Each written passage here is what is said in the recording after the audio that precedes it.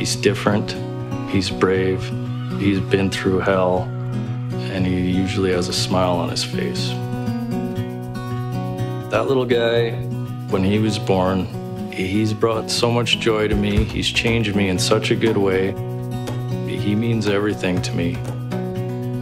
Porter's had multiple surgeries. He's a little cyborg is what he is. He's got a lot of plastic and parts in him to help him maintain his health. When I thought about having a son, I imagined, okay, as soon as that little guy can walk, I'm getting him in a pair of skates, I'm building an ice rink for him.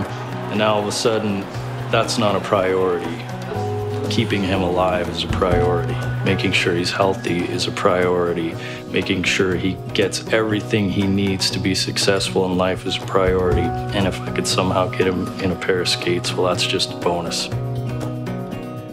With only 30 people in the world being diagnosed with Porter syndrome, nobody really knew what to expect. Porter is the strongest and bravest little boy I know. He's so much more than I could have ever imagined having a son. Porter was born with Barrett-Stevenson syndrome, which is a condition that affects the sutures in one's skull. Almost all of Porter's sutures were fused in his skull and his midface.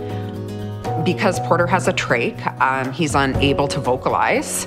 Instead of vocalization, he uses sign or picture exchange to communicate.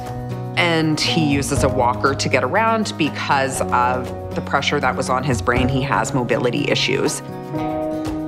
The first time I took Porter to gymnastics, he was in his element. It was motivating for him. He was having fun. He was doing something that he enjoyed. And he was having fun with other kiddos outside of a therapy setting, outside of a medical setting. He was just himself. He was just a little boy having fun. We just want to show the world that Porter is like every other little 4-year-old boy, that he just wants to have fun and he wants to feel love and kindness and acceptance from everybody. When you have a child that requires care, you want them in the best place. And we have a world-class facility in our backyard that our child is able to go to. When Porter goes to the Stollery, he feels comfortable. It's a second home to him. He knows who is there and what to expect. Porter's core team of doctors, surgeons, and nurses that work with him, we say all the time, they are Porter's dream team. He has the dream team. He has the best of the best surgeons, doctors, and nurses looking after him.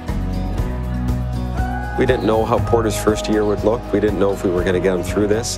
The fact that he's walking and communicating and growing and developing are all multiple successes. He clearly has a strong health advocate in his family and has been able to really teach us as much as we've been able to help him.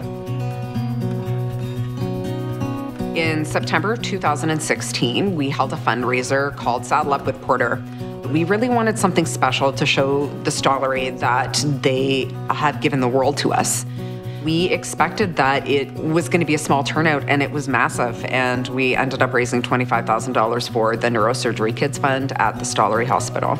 It's important to give back to an organization like the Stollery because it gives children life. Stollery has impacted us in a huge way. I can't imagine what it would be like without having the Stollery around. I can't imagine what it would be like to try to raise a child like Porter without access to that type of a hospital. Porter is my wonder, absolutely. He changed me a lot for the better. They would always say to us, Porter's writing his own book, and it's true. We just gotta kind of sit back and wait to read it.